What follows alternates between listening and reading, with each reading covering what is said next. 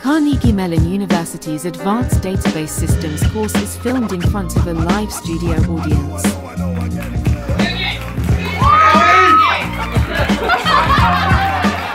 So today, again, we're continuing down the path of talking about real-world systems that are implementing the concepts and ideas that we've talked about. So before we jump into today's lecture, again, some administrative stuff that I posted some of this on Piazza, but I want to put it all in one place now. So the final presentations for the project is going to be when we have our scheduled final exam. I think it's in this room. It's scheduled to start on Thursday morning at 8:30 a.m. That's we're not doing that. Let's start at 9 a.m. And we'll do donuts and or bagels. We can decide what we want to do. And then the written final exam, that will be given out the April 24th, which I think is next week, next Wednesday. Again, that'll be it'll be a prompt to asking you a question about the tries to encompass all the ideas that we've talked about throughout the entire semester. So it's not like a multiple choice questions like, what does this paper say? What does that paper say? Because that's anybody can go figure that stuff out. It's more about synthesizing the ideas again that of all the various things we've talked about and applying it to a new situation, which is again the main thing you want to get out of this course, in addition to all development stuff you guys are doing for the project. But like again, how to take all of these ideas and see how they fit into the bigger picture of some data processing or data system. Okay. And again, that'll be due the same day we have the final exam. You just show up and hand it to me. And then we'll do what we did last year. You can use ChatGPT to help you answer the question. But obviously, if you're stupid and copy the prompt or copy the output and put it right into your response without checking it, you're going to cause there's going to be problems. At least last year when we put the question in, it said I invented stuff, which is not true. I assure you it's not true. So just be mindful of that. Okay? And then we'll also do what we did last year is you can, again, you're not penalized for this if you use ChatGPT, because why wouldn't you? It's the way things are going. But we'll do William will set up a Google form that I can't see, and you just tell us whether you use ChatGPT or not, and then I'll try to predict whether you did or not. Okay? Well, it's fun. Okay? Any questions? Okay. So, do you know what is? You ever heard of programming language? Okay, all right. Just checking. All right, I'll explain afterwards. All right, so again, last class we were talking about Databricks Photon. Again, that wasn't a full-fledged system. That was an extension library that you would add, that the Databricks people added into Spark, that the Java code running Spark SQL would then invoke through JNI, and that was a C++ vectorized engine that would try to offload the computation expensive tasks when you're running a query in Spark SQL and push that down to C++. And they showed pretty significant performance gains. So today, again, when we talk about Snowflake and we'll see this also in Redshift, again, these are going to be full-fledged systems that are going to look and smell a lot like Dremel and other systems we've talked about throughout the entire semester, and Yellowbrick as well. All right, so just like before we jump into Snowflake, it's important to sort of again to take a step back and understand what the sort of the landscape in the database world looked like at the time that Snowflake came on the scene. And a lot of this is repeating the things that we talked about throughout the entire semester.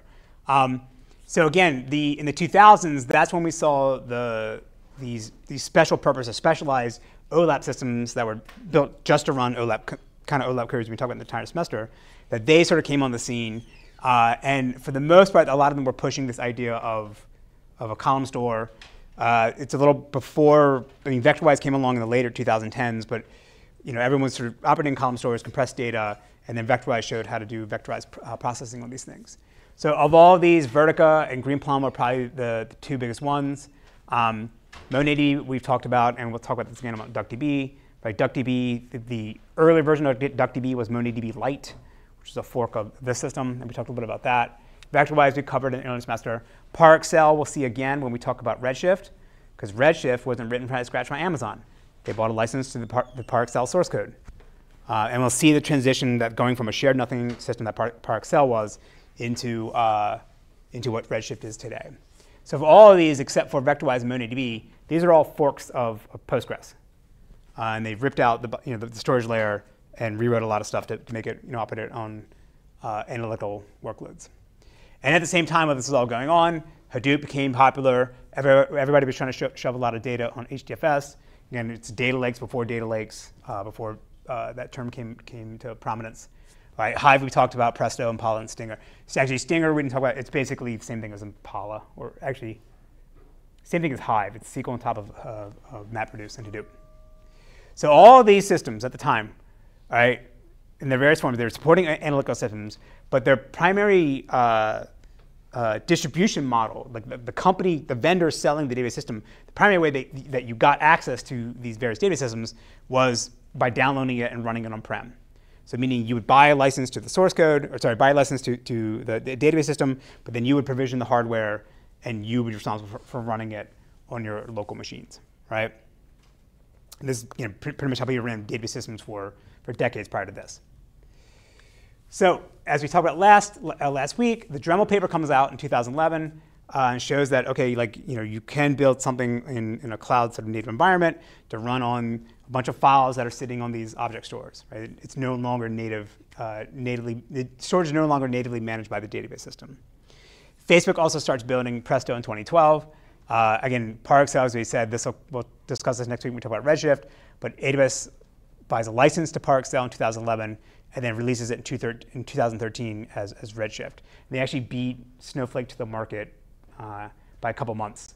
But Snowflake was written from scratch, and Redshift was based on par excel.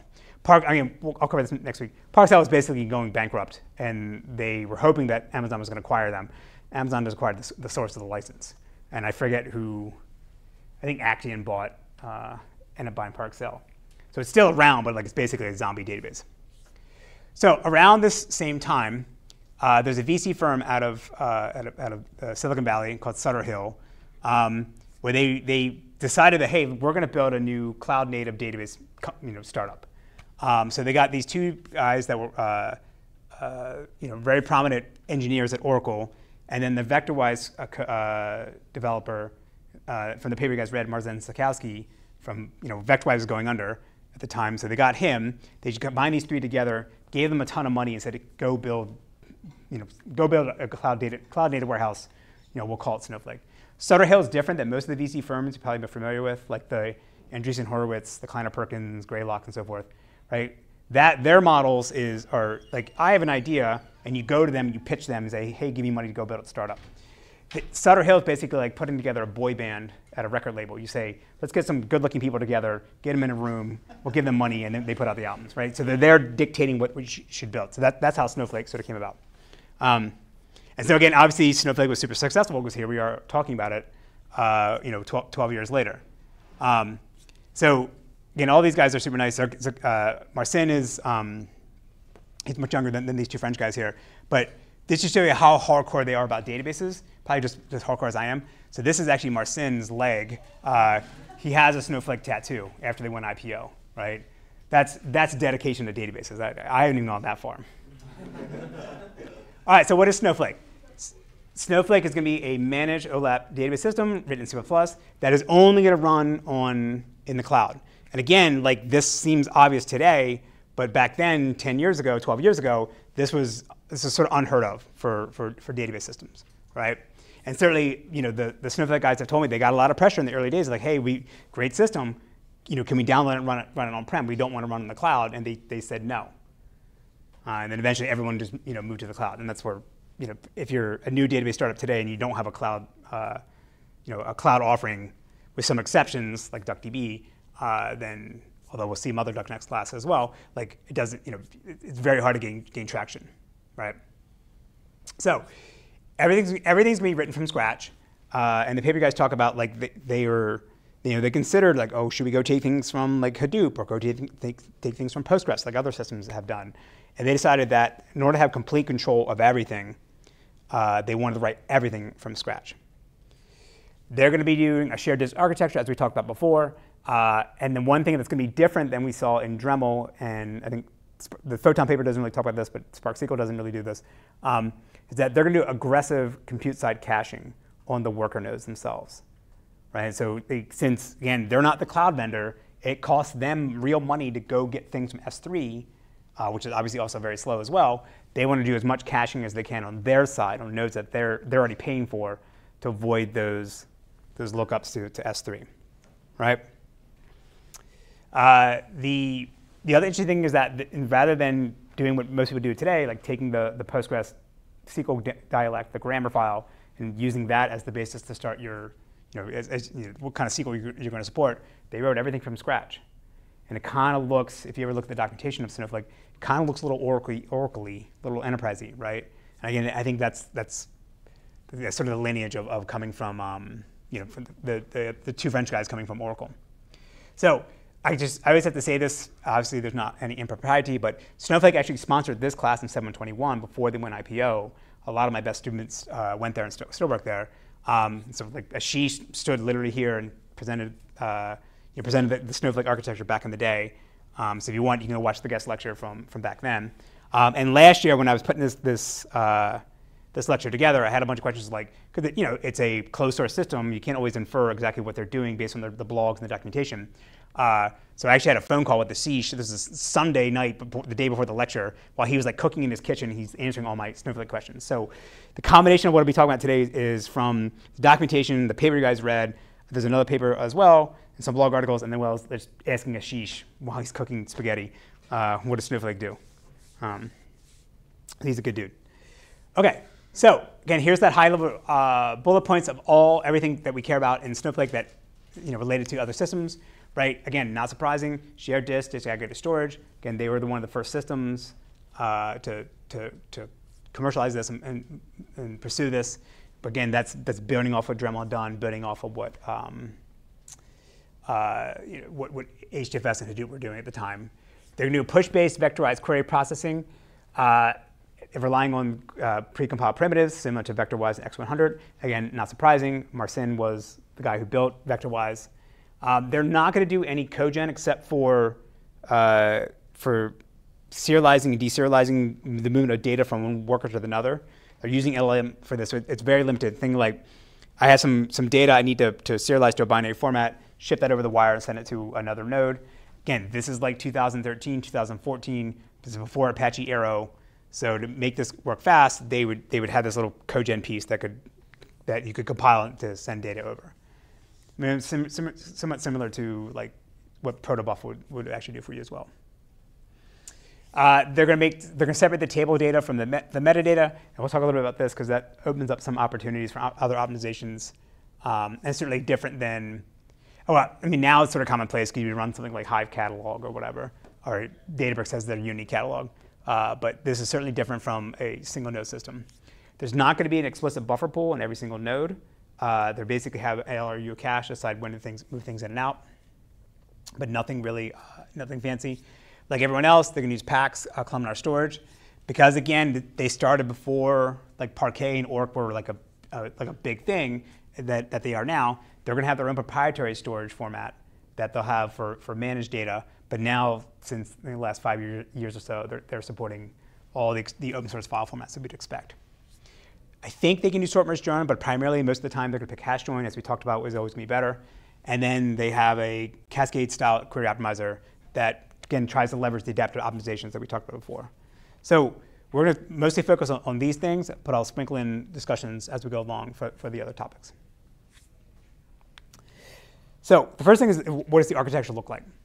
So they are, obviously, again, they're going to run on disaggregated storage. So this is just using an object store to leverage that. And again, the paper talks about how they made this decision early on when designing Snowflake. Should they actually spend time building the storage layer, or should they just give up control and just use S3 and let Amazon handle that for them? And part of that decision was, it's from an engineering effort. You can only do so many things when you first start building a new system.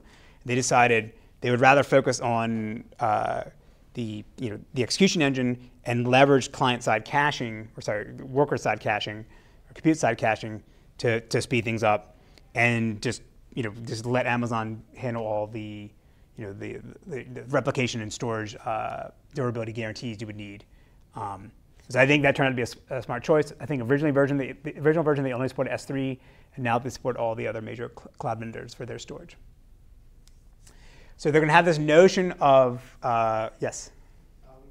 Sort of like, because they're using Amazon and all these other companies and they have their own databases, won't there be sort of a conflict of interest? Like, they can do something just to Snowflake, right?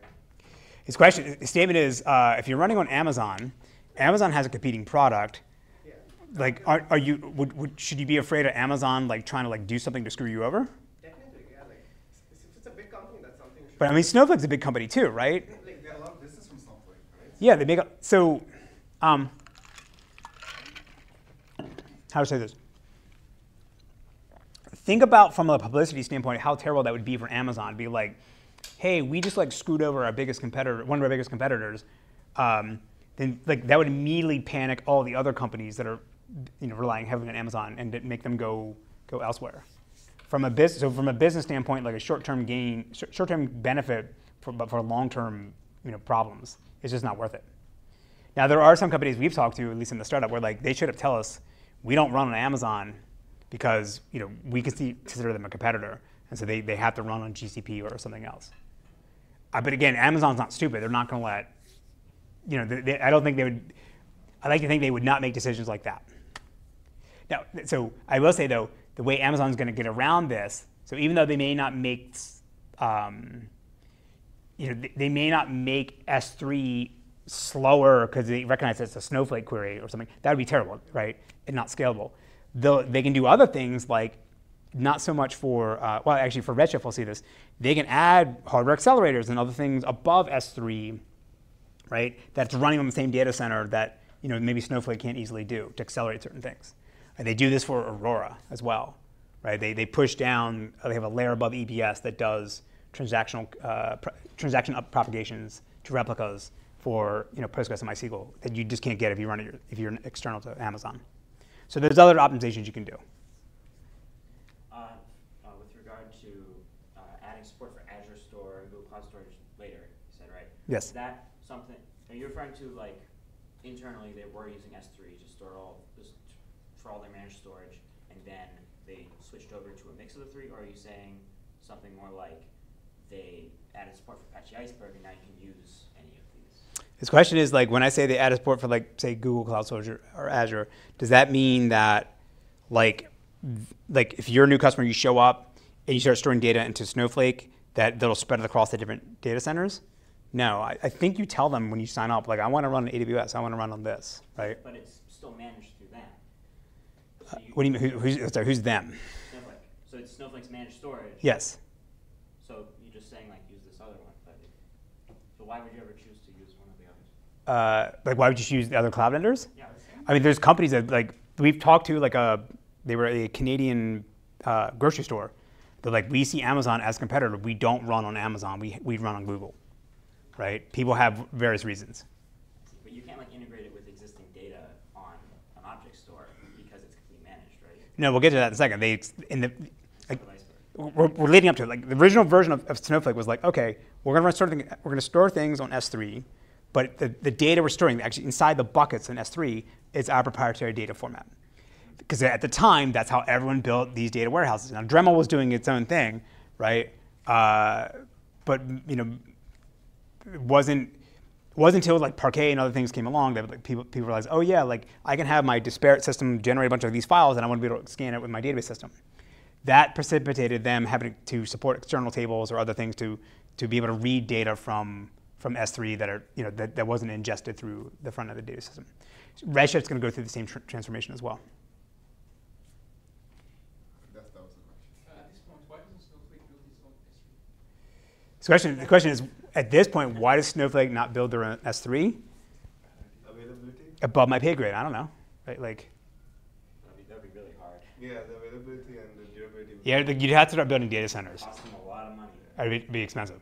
To what benefit? And like, They could make I mean, they're not stupid. I guarantee they did the back of the envelope calculations. So like, does this actually make sense or not, right?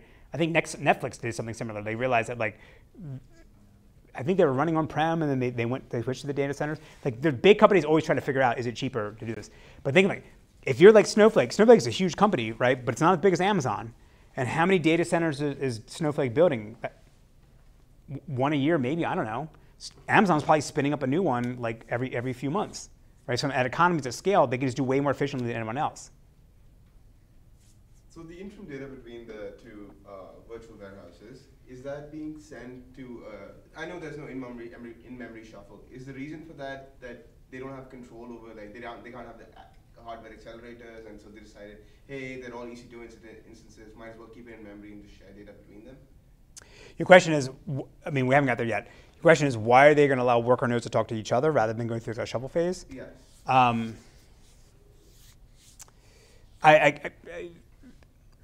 think it's just it's just a philosophical decision of like that's how they want to build it, right? There's pros and cons of both of them, right? And actually, this is a good discussion. We can have this now. Like, the shuffle phase, it's nice because here's this abstraction layer that I can just write things to. It has some fault tolerant guarantees that they're not going to be able to do, right? So there's that. But now there's a whole other service I got to run with additional nodes, and essentially now making another copies of data, right? So there's pros and cons. There's no free lunch. As far as I know, obviously Snowflake only runs on the cloud, right? But there's companies out there that actually also want to maybe have some database on-prem, or maybe move workloads between the cloud and on-prem. Is there a big market still for that, or is it just everybody just clouds it? This is not exactly the Snowflake architecture. His question is like, is there still a big market for people running on-prem databases? Yes, but like the sales cycles for those things are just way different because you got to go out and have go fly out there, talk to the customer, take them out to dinner and that kind of crap, go golfing, like things in the 80s. Whereas like Snowflake and the database as a service model, like, hey, here's our website, give your credit card and you're up and running, right? So again, like that for small startups, sure you can do that, but like obviously no bank's gonna be like, all right, just here's the credit card, just do it. There is a huge market. I think that there's everybody. I think the market of people going to the cloud is that percentage, that pie is growing at a much larger rate than people spinning up stuff on-prem. Again, it's not just from terms of don't think of this like the cost of if I ran it on-prem, I certainly can run it cheaper than what Amazon would charge me for machines, or right. But then then you got to pay for humans to go actually and manage those things. So there's pros and cons of all these. All right. Okay. So right. So the abstraction they have data storage. They're going to have this notion of a virtual warehouse. Again, this is how they first designed it, where you basically say you don't say exact number of nodes. You say I want sort of this compute capacity. You say here's some virtual data warehouse that I can give me an endpoint where I can start sending data into and run queries on, right? So when you turn on a virtual data warehouse, whether or not you're running queries, you're always paying for it, right? And we'll see how Snowflake will leverage that when they do the flexible compute, because they can steal idle cycles from these warehouses. In 2022, they added support for serverless deployments. So now basically the virtual data warehouse spins itself down if you're not running any queries, but obviously they charge a premium for that, because now you're using more shared infrastructure at the cloud services layer instead of spinning that up yourself. And then the cloud services layer is just the catch-all phrase for the front end of the system that encompasses all the things that we've been talking about the entire semester: some coordinator, scheduler, the catalog, the query optimizer, right? All of that is the entry point for queries. And we'll see at the end of the semester, in the class, the catalog is interesting because they're going to be built on another database system called Foundation DB that provides them transactional semantics for doing updates. All right, so now at the compute layer, they have a notion between a worker node and a worker process. And again, this is from 2012, 2013. So a worker node, at least in the original version, is just an EC2 instance, right? This is before Docker, this is before Kubernetes. Docker is 2012, Kubernetes is 2014. But in 2012, you had raw EC2 instances. And so on that instance, this is where they're going to maintain the this local cache on the attached storage device of that instance. So they're not reading and writing to EBS. It's always running on a local, or now be a local SSD, right? And this cache is going to be a combination of intermediate results that you're generating for a query while it's running, as well as some of the persistent files that you may be retrieving from S3. So the idea is that if another query shows up, reads the same data that you just read from S3, I can read it from my local cache, which is going to be faster and cheaper than having to go do a round trip lookup over S3 or whatever the object store is, right?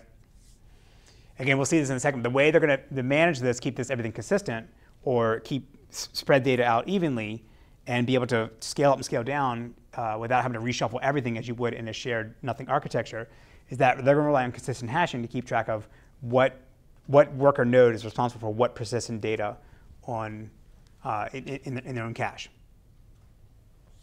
And then within the worker node, when a query shows up, they'll fire off a whole new worker process, right? Again, literally like a spawn of a new process in the OS, and that's going to be executing whatever the tasks are for this query, and it can read and write data to the inmate results and other workers or out to S3, and then when the query is done, the process ends and goes away.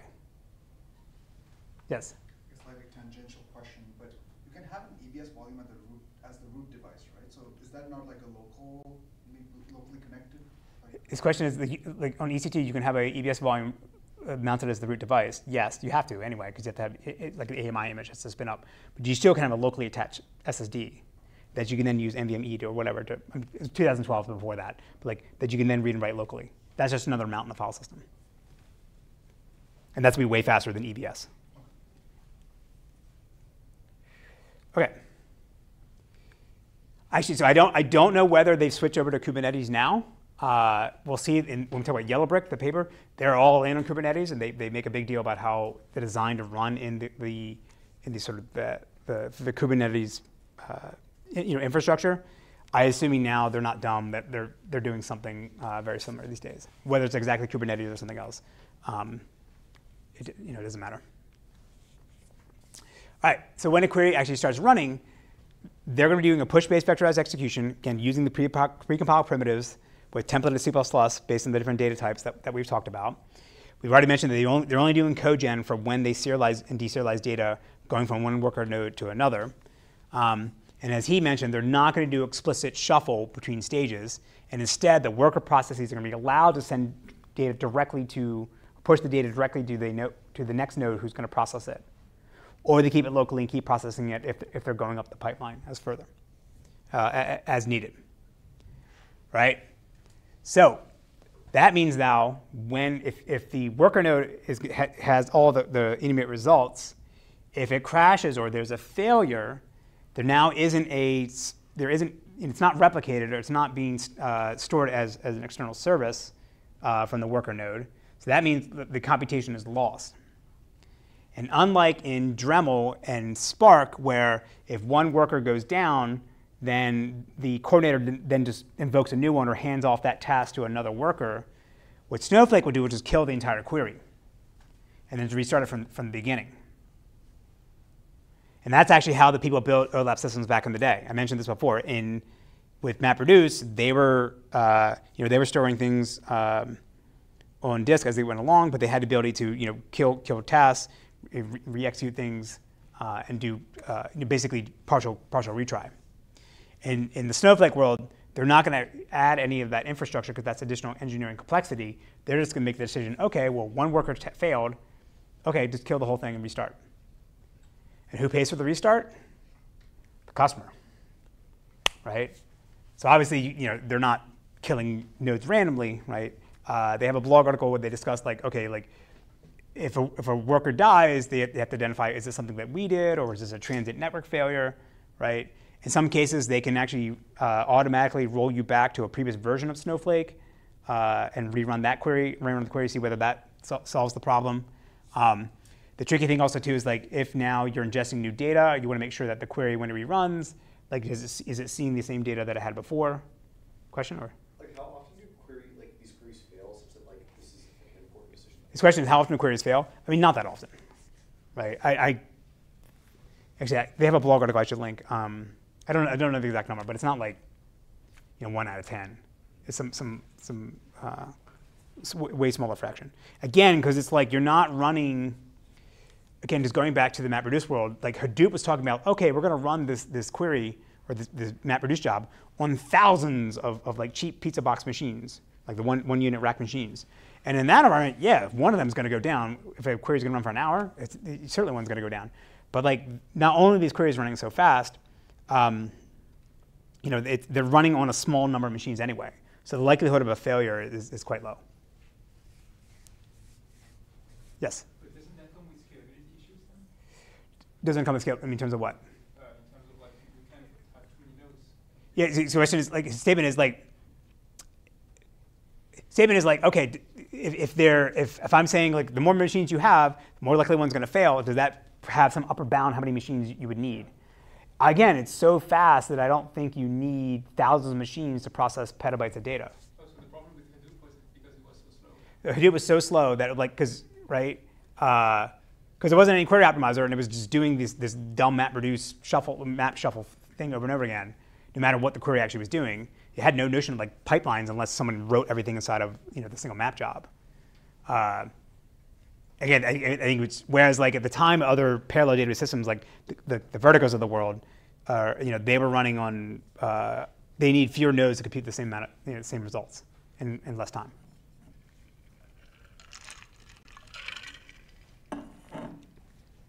So one thing Snowflake does do, even though they're on the shuffle phase, they can do work stealing. And it's similar to the morsel stuff that we saw before, where instead of a coordinator, like in Dremel, recognizing that this guy's running slow, this task is running slow, let me kill him and let it fire up the task somewhere else. The workers themselves, the worker processes, they're looking for work to do. And so they recognize that for all the input files they were told at the beginning that here you need a process for this stage of the query plan, if it runs out of stuff to do, then they can go do quick lookups on other workers running the same stage as they are, and see whether they're falling behind and go steal files from them. But to avoid burdening the other worker nodes with sending the data from their locally cached data to the guy that's going to steal the task from them, they always go out to S3, because the idea is that if the node is already running behind because it's slow for some reason, if now another node says, okay, yeah, you're running too slow, give me the data that you have, that's just going to make it even slower, make things worse. So they make the conscientious decision that they're just going to go out to S3, even though they pay for it, even though they have a local cache version, they'll go out to S3 because that avoids slowing things down even further. And then when the stealing worker gets the data from S3, it can put intermediate results in its local storage just like before, but it's not going to maintain the persistent files in its cache beyond the worker just stole, because again, there's some higher level organization through this consistent hashing that's deciding what worker node is responsible for what file on S3. So the next time the query runs and it reads the same data, it wouldn't go to that node anyway. It would go back to the original one. Yes? So you said that the intermediate results are stored on the local disk, right? So how can you get it from S3 unless you send it to S3, right? So say it again, the what? So when you're work stealing from another node, yes, and that node's working on some intermediate results that were already on that local disk, so how can you get it from S3? Statement is like if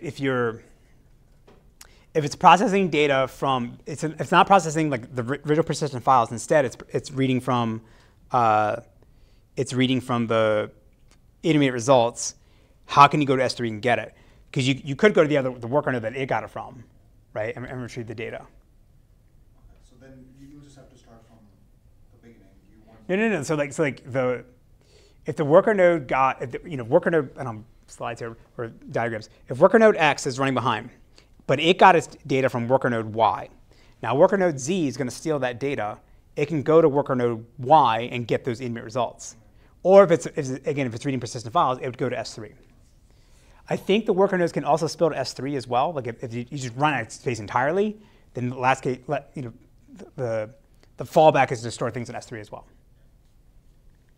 How the worker know the progress of other workers? Is that they broadcast to us, or there's a scheduler to initiate, like you should steal from others? His question is, how can a worker know the progress of another worker and identify that they're running behind? I don't know whether they talk to the coordinator or they talk to the other worker, right? But like it's not broadcast, because like there'll be like a heartbeat that that broadcasts every so often and say, hey, look, I'm still alive, but he wouldn't say like, here's my progress as I'm going along. So it's either the coordinator or the worker who say, give me something to do. Okay, so Snowflake is going to do work stealing, and again, what I like about this paper is like they describe like here's why we did it this way, and they go a bit more details than Dremel and Databricks do. The other interesting thing they can support as well is what they call flexible compute, and the idea here is that because the original model of Snowflake was like you define this virtual data warehouse that sort of sets up the number of compute nodes you're going to have at the beginning, and that those, unless you're using serverless, those machines are always running. So maybe the case that for some query shows up, you're actually under provisioned. You don't have as much compute capacity you actually need to run the query in a timely manner. So what they'll do is they'll recognize prior to running, they'll look at the query plan and identify, is there any part where I think the query plan, this portion of the query plan is going to take a longer time than I would want. And can I then hand off the tasks for that part of the query plan to other nodes that the customer is actually not paying for? Basically, think of like other idle customers that have compute nodes that are not using. If I can farm out part of the query plan to those other nodes, it's a win-win situation for everyone because the query runs faster. Snowflake is not spending any more money because the customer is already paying for the EC2 instance anyway. And the customer that you're borrowing the machines from, they don't even know that their machines are being used in this way, and that when they run queries, they can leverage the same spare capacity as well. So let's say again, so you say we have on this side of the query plan here, on the probe side of this join, it wants to do some large scan. So Snowflake can then split this up into two sort of subplans that are going to be combined together with a union all. And so here we have the portion of the query that's going to run on the customer's, the customer initiate the query on their data warehouse, their compute nodes. But this piece over here, this is going to run on the spare hardware. Again, idle machines running in the Snowflake ecosystem.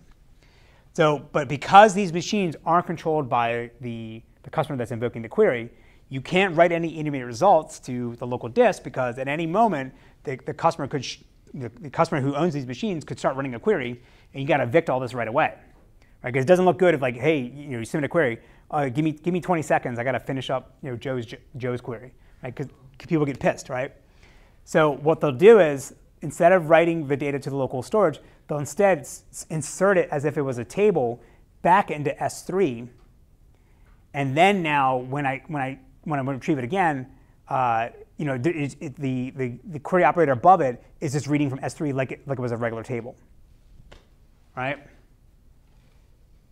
Actually, going back here, this is actually from Snowflake. So this is another example of the sideway information passing stuff we talked about before. So they have this, you build a hash join, you build the hash table to do the join, and they have this operator called a join filter. That's passing over the Bloom filter from the build side to the probe side, right? They explicitly call it out as a separate operator called join filter. Right? Again, so this is just because it's a managed service, you're not running on-prem, right? There's elasticity to the resources that are available, and again, they smartly recognize, okay, these machines are idle right now. Let me use them to make queries run faster. And this is all transparent to the customer. You can also use this for basically query result caching. Almost like, not exactly like a materialized view because it's not going to automatically refresh, but since you're writing out the output of this query plan fragment into S3, you can then update the catalog and say, okay, if we ever see this query plan fragment again on these files, here's some materialized result for it that you can then reuse. Yes? Wouldn't that be concerning for customers? Like typically customers don't want their data anywhere near the data of another customer, right? I mean, that's the whole idea of like Kubernetes and everything. Statement is, wouldn't this be concerning for customers because they don't want their data to be mixed with any other data? Well, one is they have sort of compute isolation because, as I said before, the worker process gets killed after the query. So it's not like whatever you're running, whatever task you run for this query wakes up and can now start seeing the next customer's data, right? It's a managed service, so it's not running arbitrary code. It's all Snowflake code. So if you're trusting Snowflake with your data anyway, you could trust them to write the compute side of things. Okay. Yeah, it's not that big a secret. And again, to your original point, I don't think it's a big concern, right? And if you really, I think you can opt out of this and say like I want to run in a.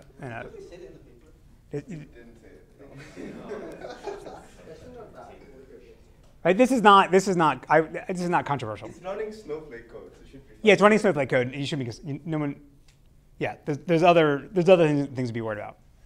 And again, it's like the give a penny, take a penny thing, right? So like right now my data warehouse is idle, so yeah, if someone else can take advantage of it, sure. But then when I need it, then I can leverage somebody else's. And it all works out. Yes. This is not unique to Snowflake, right? Other systems will do this. Like This question, this is not unique to. It's not even just like DBMS systems. Like. It's question. Think of examples, but like I feel like. I mean, so there was a system out of the 80s that actually I worked on.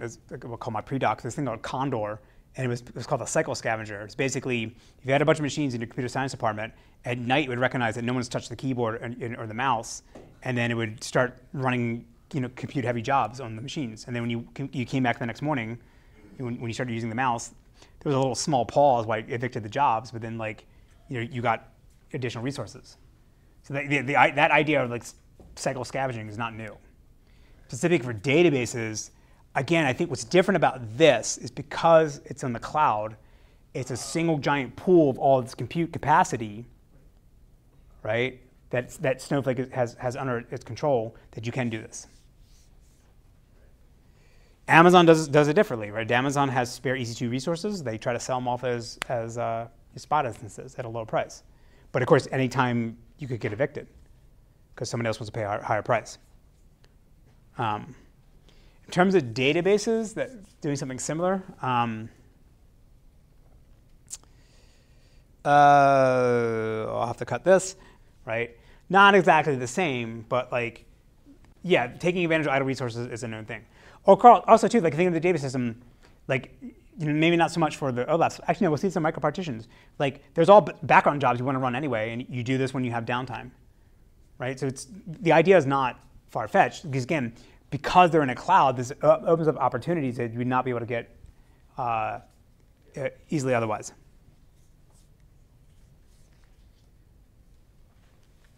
Okay, so as I said before, they're going to rely on some object store, again, originally S3. But of course, there's downsides to this because it's going to be slower. You have to go make requests over, you can't do kernel bypass. You got to go over the network, make an HTTPS call to their API. That's got to get encrypted and decrypted when it comes back, right? That's expensive. We'll see next week when we talk about Yellowbrick that they're super hardcore about this, and they wrote their own S3 drivers that use kernel bypass to go as fast as possible talking S3. I don't know whether Snowflake does something similar, but you can imagine they have a lot of money that they could. So instead what they're going to do in Snowflake is that instead of having to build their own, again, their own object store, their own storage layer, they're just going to build their own caching layer on the worker nodes and make that as fast as possible. Because now the benefit is if they do a really good job caching, they end up paying less money to Amazon because they're making fewer requests to S3, but it also makes the queries run faster because now you're not going to S3. So it's like a win-win situation for everyone, except maybe Amazon, but like they have enough money. Like, so I think this was a smart engineering decision for them to do. Wait, so it's a separate layer of nodes that just act as a cache? No, the question is it a separate layer of nodes that acts as a cache? No, the worker nodes themselves each have a local cache, right? And then if that cache fills, they can then spill to S3 if it's like an intermediate result, right? And then they're going to prioritize, this paper talks about it, I don't think the paper you guys read talks about it, they're going to prioritize the persistent files, they're going to prioritize the intermediate results, keeping that local versus going out to, versus maintaining the persistent files. Because the intermediate results are ephemeral, you want to be able to get them out really quickly and make the queries run faster. And so you want to use as much as your local storage in your local cache for those in results. And they're not doing anything fancy. They just talk about how they're using this LRU to do cache replacement policy, and that's good enough for their environment. Yes? So it's not like, let's say, traditional buffer pool manager, but like it's still like sort of a buffer pool manager, but instead of like local disk, it's S3. His question statement is like, it's not like not a traditional buffer pool manager where it's 2 layers, either in memory or on disk. It's multi-layered. Yes, it's either in memory, on disk, or S3. And I think they talk about, at least in this paper in 2020, this is before there's this sort of persistent memory work or the devices that Intel was putting out, and that was sort of seen as another layer. Like you had DRAM memory, then you would have persistent memory like Optane, then you had SSD, you would have and then the S3. Intel cut off the Optane, so that's not a thing anymore. But they talk about how having sort of a holistic view of a multi-level cache is something that they're thinking about doing. Okay, so again, the original version of Snowflake, or I guess by default, when you put data in Snowflake, they're going to be using their own proprietary storage format. And again, this is before Parquet, before Orc. But at a high level, it's going to look. I've had students tell me that it looks basically equivalent to Parquet and Orc. Right? It's using packs. It's columnar storage. It's doing dictionary encoding. I think they're doing run length encoding. Right? So that there's nothing dramatically different or special about what they're doing there, other than it's proprietary to them. Like they're not going to give you like a binary file in the format because they wouldn't have. There's no readers externally for these things. But then one thing they're going to do is for any data that shows up, they're going to break it up into what they call micropartitions. And I think this is roughly like almost equivalent to like a row group that we talked about in Parquet. And so the original data for micropartition range up to 50 to 500 megs. But after doing all the compression stuff, including I think they run like a block-based compression like Snappy or LZ Standard, they'll get each micropartition down to 16 megabytes. Then in the background, they're going to periodically check to see whether the clustering of these micropartitions is actually ideal, and they can reorganize them and resort them based on how what join key people are using or what access key people are using for queries. So there's sort of this extra work that they're doing in the background to optimize the storage when it's in their proprietary format. And that's different than what we talked about in Databricks and Spark SQL and Dremel, where they just assume that people are going to putting random files on S3, and they don't have the ability to go and rewrite them and modify them and reorganize them. And they just had to run the query on directly as the files as they existed. Whereas in Snowflake, again, using their internal format, they can use the extra cycles to do this, to speed things up. But we'll see how they have to support external tables and things where they can't do this. And we'll talk a little bit about how they handle that.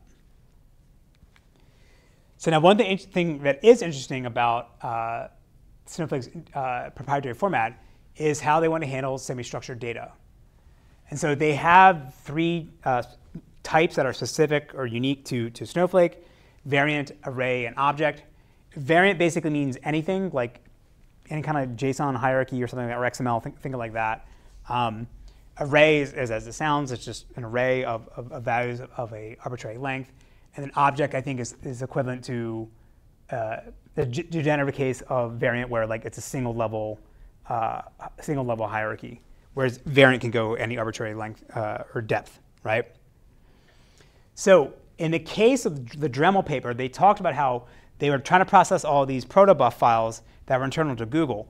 Well, if it's a protobuf file, you have the schema. You know the data types of the data, the fields that are inside of them.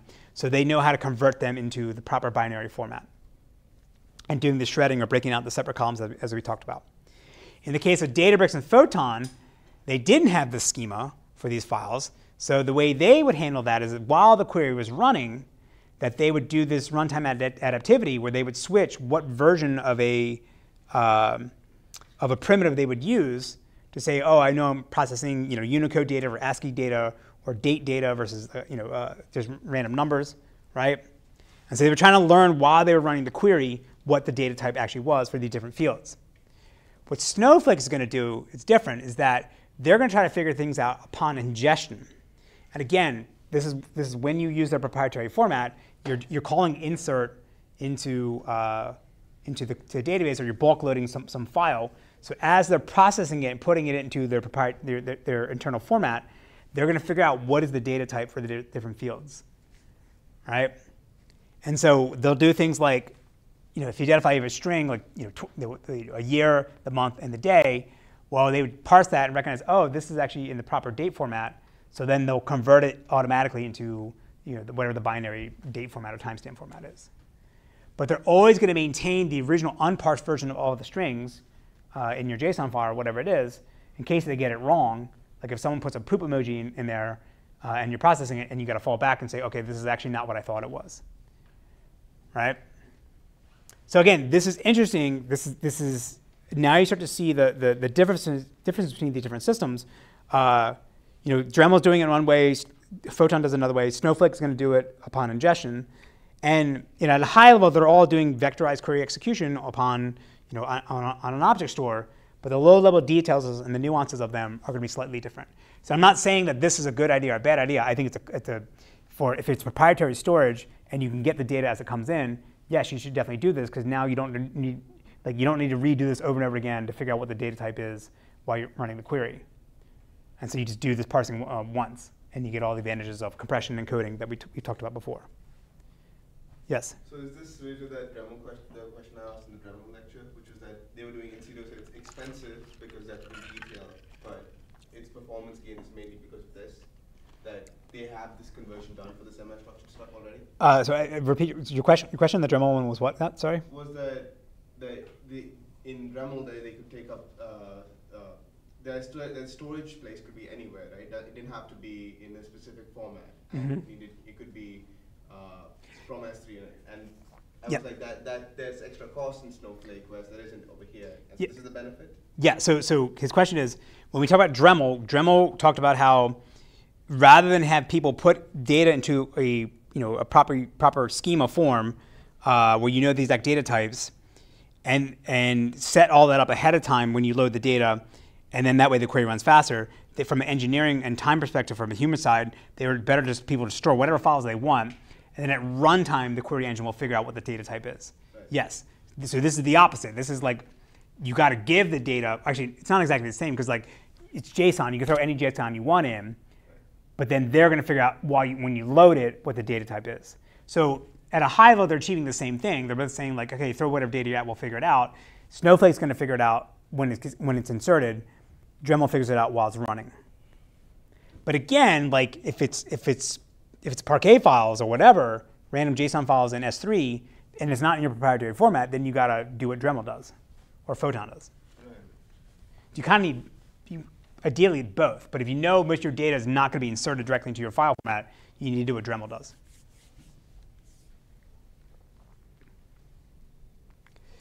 All right, so the consistent hashing stuff we mentioned before. Again, this is how they're going to organize the system to figure out what worker nodes are, quote unquote, responsible or the owners of a micropartition file for a table. And we covered consistent hashing in the intro class. The basic idea is that it's a ring of a bunch of nodes, and you can insert a new entry into the ring and only move the files from its predecessor, and not reshuffle everything as if you were just doing sort of naive hashing. So that means that when a query shows up, the catalog is going to look at this hash table, figure out what workers are responsible for what files, and then when it hands out the task, it tells them, okay, here's the files you need to process, and it knows which ones can compute that data, and it knows that the likelihood that they'll have locally cached data, because the worker node that's responsible for some persistent file is the only one that can maintain a long-term cache of that data. And then you add new compute nodes, which they say their customers do all the time. Then you don't have to, you don't have to get everything all over again from S3 or pass every worker node all their files around. You can just go retrieve things in a more fine-grained manner. So this part is unique to Snowflake. I think this part is clever, and this is the right way to do this if you're going to build a, sort of an OLAP system like this. All right, so the query optimizer is going to be unified cascade style, doing top-down optimization. If you go read, I think in the paper you guys read, and then if you go read the documentation, they're going to refer to the query optimizer as the compiler. As I said before, that's a remnant of like the vernacular from the 1970s, because when people sort of built the first C compiler, it was taking a high-level language like C and converting it to assembly. Same idea in SQL, you're taking a high-level language like SQL and converting it to the machine code or the executable code of a database system. So for historical reasons, Snowflake's going to call theirs thing a compiler. So they're not going to rely on just like Dremel and Databricks and Photon. Like they assume they're not going to have good statistics, either because, I mean, in the paper you guys read, it was before they had external tables, but like if it's external tables, you know nothing potentially about the files. But even if it's data you insert it in your own proprietary storage, they assume that all the stats are going to be garbage and can be changing and become stale over time, that they're going to have their optimizer try to operate as much as possible, make decisions as much as possible without relying on high quality statistics. So they use some of the heuristic-based techniques we talked about before, like if it's a star schema, do certain things, right, versus other organizations of the schema. But the optimizer's the big goal that it's trying to achieve in the beginning is trying to decide which micropartitions or files that it can throw away as soon as possible before it even starts running. And again, if you have some basic stats, like some zone maps that'll scroll up in the catalog, you can say, well, I can look at my query plan, I can look at my predicates and decide these are the files that I know could never have the data that I'm actually I could ever need, and therefore go ahead and skip it. And like the other systems we talked about, they're instead going to rely on runtime activity to adjust their query plans as needed. And we'll look at one example of what they're doing. So if you go through and insert data into Snowflake using the ends up in the proprietary format, they are going to have some basic stats, but it's going to be simple things like zone maps, right, min, max, and ranges within each column. They're not going to maintain any histograms, and they're not going to maintain any sketches, right? And the data is, you only get this when you're using their proprietary format. So they have some really basic information, and instead at runtime they're going to have triggers to decide should they adjust things as needed. But one of the challenges that they're going to face is that, and this is a bit of a nuanced topic that only comes up if you're actually building a query optimizer, is that if you need to figure out what micropartitions you need to skip based on the statistics that you do have, then now you got to start reasoning about what your expressions look like to decide whether they satisfy or not whether a micropartition could potentially satisfy any data that may be used by this query. Right? So simple things like where column greater than 1, 2, 3, 4, just a single column by itself, yeah, you could use the min-max ranges in your zone maps in each micropartition to figure that out. But when you start doing more complex expressions, like column 1 plus column 2 is greater than 1, 2, 3, 4. But now you got to kind of need to evaluate this thing and figure out what it actually is, right? Or if you have like a function like this, truncate the date, extract the year, and see whether it equals 2024.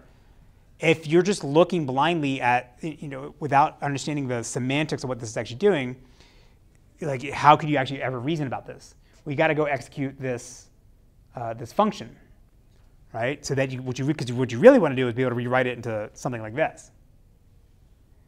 So they talk about how they have, rather than having sort of almost two separate code bases, one for like expression evaluation that's used at runtime for when you run queries, and expression evaluation within the optimizer itself, they try to leverage that same code base to be able to reuse them so that you always guaranteed you have the same semantics, except that you need to be mindful that you're not actually processing real data or even sampled data. You're trying to reason about what's actually inside of, what the expression actually could possibly do. And again, this seems like a trivial matter, but from an engineering perspective, it's actually quite difficult because you have to deal with the null semantics of what data actually could be, right? Like in the case of, I know one system, like MySQL, what they do is when they see like a nested query, in some cases, if it's a nested query that should produce a scalar, they'll, inside the query optimizer, they'll literally stop query optimization, go run that query, right? Like 1 + 1 = 2. Run that query in the execution engine, get back the result, and then inject that back in the query plan. And then you have the constant value. That's an extreme case, but again, that's because they don't have a way to evaluate the expressions directly within at least a few years ago, directly within the query optimizer. You can only use the execution engine within MySQL itself.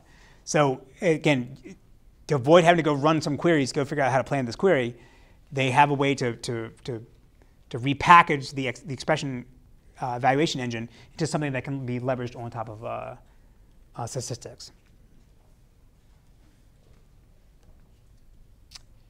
Again, I don't. Again, I'm being a bit hand-wavy here. Like, this is hard. Trust me. And the cost model team can surely tell you this.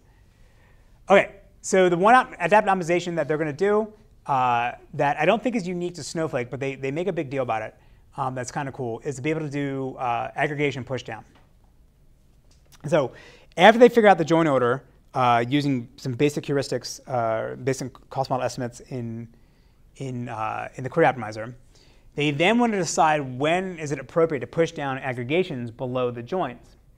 And you want to do this when you recognize things that the amount of data that I may be processing for the join can be reduced significantly if I do like a partial aggregation right below the join and then sum things up again down below. So in this case here, they could recognize that this aggregation could actually be partially computed on this side here, on the probe side of this join. And then now when I do the join, I'm just joining on the aggregation key rather than all possible keys that are coming out of this table scan. So in this case here, I push down the table scan, aggregation child, and then update the top one to aggregation parent. And you can do this for some things very easily, like if it's a min and max, in that case, like you don't worry about duplicates. But for some counts and averages, you need to account for that. And so the aggregation is at the top, the parent one is a bit more tricky to do. And so the way they're going to do this is that they're always, under the right conditions, the query optimizer is going to inject these special push-down aggregation operators into the query plan, but they're going to be disabled by default. And then just like before when we talked about adaptive query optimization, they're going to have trigger mechanisms to say, if the amount of data coming up through me is larger than I anticipated or than it should be based on some cost model that they've generated, then it'll go ahead and just enable that aggregation plan node instead of just being a pass-through. Yes? 2 questions. Yes? Why do we not always want to do this? So question, why do you not always want to do this? Because the aggregation computing may be expensive, right? Depends on the number of join keys, or sorry, the group by keys. Okay. Right, group by key foo, or in a table, or column 1, and the number of distinct values in column 1 is whatever, is equal to the number of tuples. Right. And your second question was? You answered it with that. Okay. What other database systems do this? So question, what other database systems do this? I think Dremel might do this. The blog article mentions this, so I'll talk about it in a second. Yes? How do they determine join ordering if they don't have sketches or disciplines? So question is, how do they determine join ordering if they don't have sketches or detailed statistics?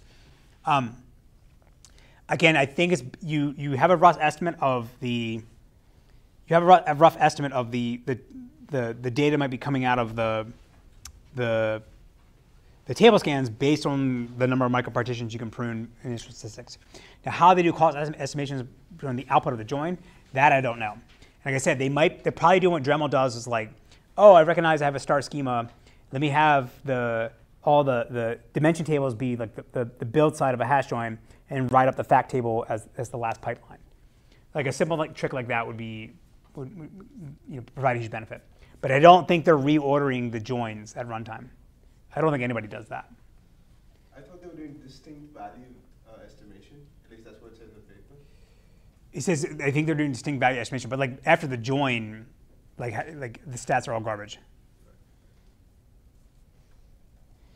So Snowflake loves talking about this optimization that they do, and there's a blog article about it from last year, and actually written by Bowe, who was my student, who took 721, probably 2016, 2017, and went off and built this piece in in Snowflake. That's pretty cool.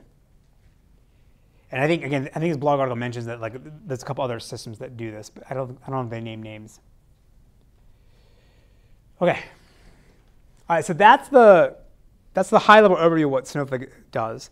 And again, the idea here is that you sort of compare and contrast some of the nuances that they're doing that are going to be different than Dremel and Photon and Redshift and Yellowbrick, the others that we'll cover.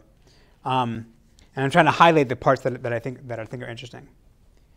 So I want to go back to this thing I mentioned at the end of last class about how Databricks came out with Photon and made a big announcement. It had the Sigma paper, and then they also announced that they had audited TBC DS numbers, and they were the fastest implementation ever. So in addition with this, they put out a blog article, announcing the paper and announcing that they have the new world record in audited TBC DS. And in this blog article, they include this graph here, where they compare Databricks against Snowflake. And this is being run by researchers at the Barcelona Supercomputing Center, and running on what's called a power set of TBC-DS. So think of like it's a selected subset of the TBC, the 100 TBC-DS queries that it meant to be representative, like pushing a database system really hard, right? So this blog article came out November 2021, and then 2 or 3 weeks later, the Snowflake guys came out, and they start going on about how the Databricks guys didn't run Snowflake correctly, that their results are all garbage, and don't trust what they're saying. Snowflake is actually faster and not as expensive as what Databricks is saying. Like that Databricks ran on the enterprise version of Snowflake, but because they weren't using any of the enterprise features, they could have run on the regular version of Snowflake and cut down the cost quite significantly, right? And these are the two founders, the two French guys that I mentioned at the beginning, right? The two guys that came from Oracle. So they came out and said, all the Databricks numbers are garbage.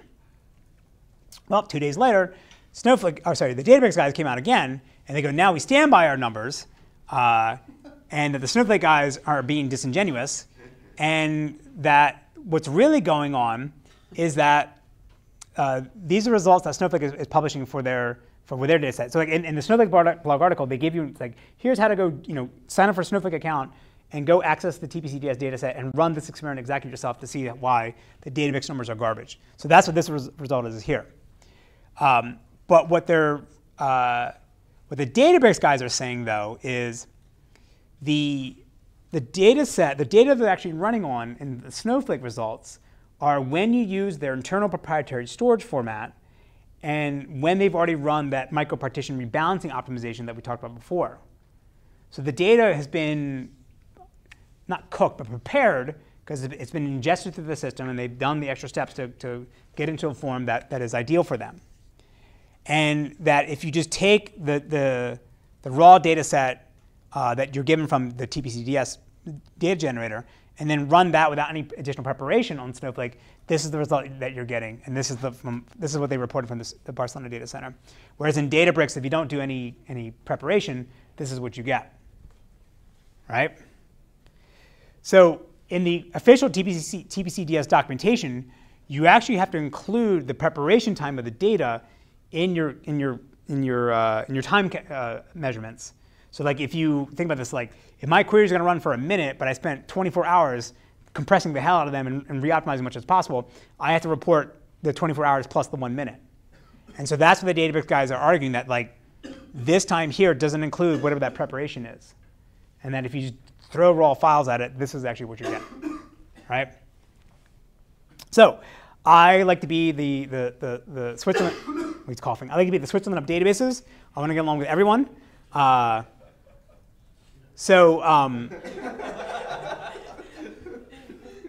When this came out, this I'll have to cut as well. I would say for Databricks, this was a big win for them because prior to this, certainly Spark SQL was not as sophisticated and as advanced, compared to Photon and other systems at the time. But this showed them, put them in a different light, showed that, okay, you can use Databricks as a high-performance data warehouse and put them on the same equal footing in a sort of competitive market space against Snowflake and other systems around at the time. So this was a win for Databricks, I think. 2021? This is 2021, yes, during the pandemic. OK. Have they come out with any comparisons since then? His question is, have they come out with any comparisons since then? No, I don't think so. There's always been some kind of for these guys fought, then like the time series database people fought over benchmarks, right? There's always some battle between these various systems. Why is it hard to run Databricks tests? Like, why can't we just run the numbers in benchmark Databricks? This question, why is it hard to rerun the Databricks ones? Yes. I mean, like, just put the TPCDS data there and just run it. Yeah, so like if there's raw files on Parquet, and again, if you say zero preparation, that would be an apples-to-apples comparison, right? But here's where things get weird. Like, not weird, but like, it's a well-known fact that over the years, the various database vendors have various optimization tricks that are specific to the TPC benchmarks. So if you recognize, yeah, it's a well-known thing. Recognize that, oh, in TPCC, this is a very common thing. Oh, you're accessing the new orders table or the warehouse table. I know what benchmark you're running, and they'll do like they'll give you certain query plans or do certain optimizations that you would not normally get, right? Oh, he said like the Volkswagen one. It's not that bad because like that was polluting the environment. That's worse. This is more like the speed test. When you speed test your internet. Yeah, like if yes. Actually, no, there you go. It is the Volkswagen one. That's other than like polluting, like yeah, like Volkswagen, their cars would recognize, oh, I know I'm running the emissions test, so it ran at a more optimized manner. But then when it was out in the real world, it was polluting a lot more. Like there's tricks you can do in TPCC. I don't know all the tricks or like the analytical workloads. In TPCC, for example, like you call create index on the warehouse table, but like there's only 100 warehouses, so you don't need a full-fledged B+ tree. Just do a sorted array. That's going to be way faster than because the number of warehouses don't increase when you run that benchmark. So you make a static array and do really fast lookups, right? But like if anybody else would not get that optimization. So there's well-known tricks like this. Okay, so let's finish up. This we talked about. I mentioned it many times. Again, Snowflake started off as being proprietary storage. The world of data lakes has evolved or has expanded. And so over the years, they've added support for accessing data that's not directly in their proprietary format. It first started off with this thing called Snowpipe, which basically was a Kafka endpoint that allowed you to ingest data that in Apache Arrow format that then actually did get written to their proprietary format. But in 2021, they added external tables. I actually don't know what this actually looks like because the documentation say, oh, it's this data format or whatever. So I don't actually know what they're doing other than I know they can read from the Hive metadata catalog. But then to read Parquet files, they've added support for Iceberg in 2022, which we talked about last class. It's basically Parquet files with additional metadata to keep track of the schema information, and you can do simple updates and insert update deletes on those files. And then in 2022, they also announced support for what they call hybrid tables. And this is a service which I think is still called Unistore. And it's basically a full-fledged transactional database system. That's a row store. That's running inside the Snowflake ecosystem that you can do queries, SQL queries on it and run TPCC and other transactional workloads.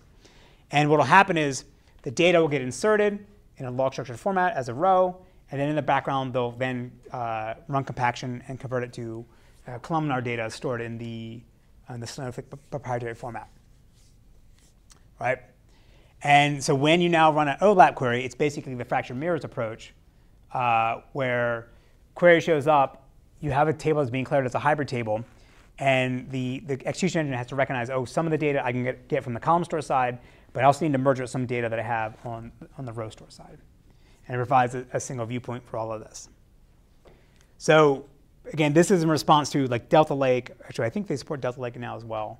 But the idea of again, ingesting data from different sources, if it's one additional thing, a way to put data into Snowflake, you can now run your transactional application on top of this.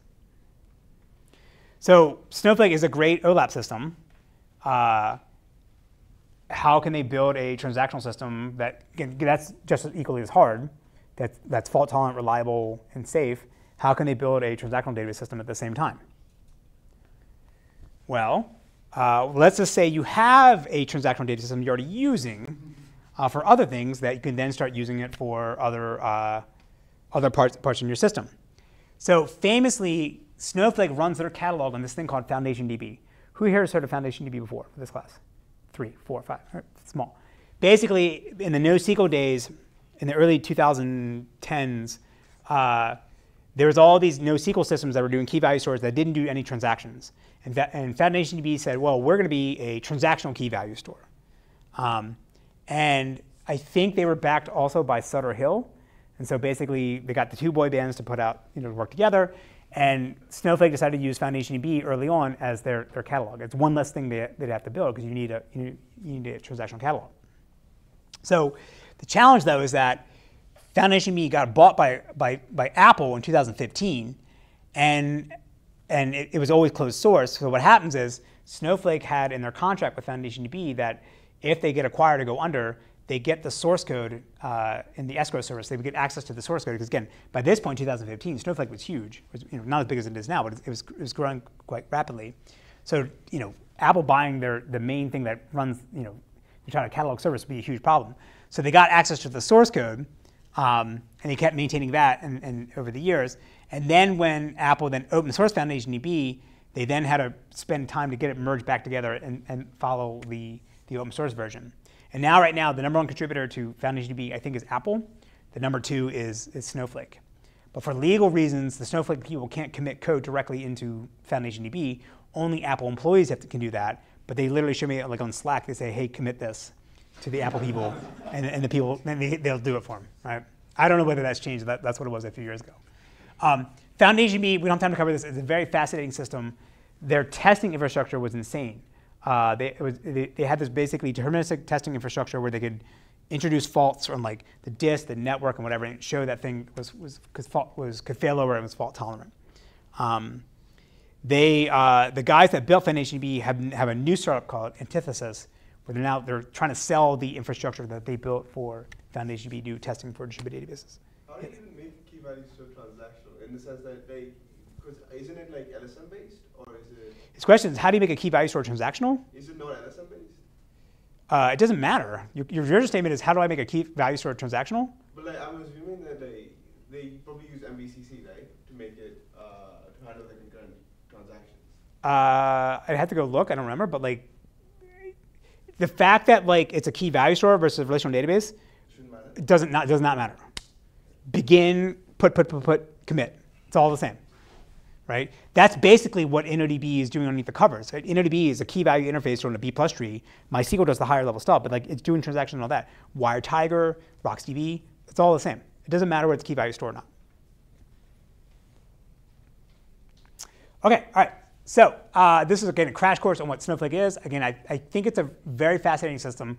And even though, again, it's 12 years old now, I still consider it to be very much state of the art. Now, the yellow brick guys are going to go way overboard with some of the optimizations that they're going to do. We'll see that next week. But again, in terms of a disaggregated storage lakehouse system that does vectorized query execution, right? What Snowflake provides or did back then is common now, but it's still state of the art. Although you can see sort of not cracks in it, but you can sort of see how there's aspects of it that are sort of remnants of being designed 12 years ago. Whereas again, whether or not they're still running on EC2 images, I don't know. But this adding support for external tables after you've already had this proprietary storage, that's not how you would build a system today if you want to do lake houses or data lakes. But again, I still think it's still a very fast, very good system. The other challenge, I guess, from a Snowflake perspective, you look at Velox, look at Data Fusion, the core engine itself has become commoditized. So it's all the stuff up above that Snowflake does, the Snowpark, the Snowpipe stuff, all that is what separates them from their competitors, because that's the user experience, right? And the adaptivity at runtime that is going to matter, rather than just how fast can you do a vectorized scan. All right, so next class on Wednesday, we're going to read the DuckDB paper. So I think the paper I had you guys sign is it's the demo paper, so it's 2 pages or 4? Well, 3 pages. Okay, yeah, so there isn't a canonical DuckDB paper out there. That's the best we can do. But we'll cover the mother duck paper that came out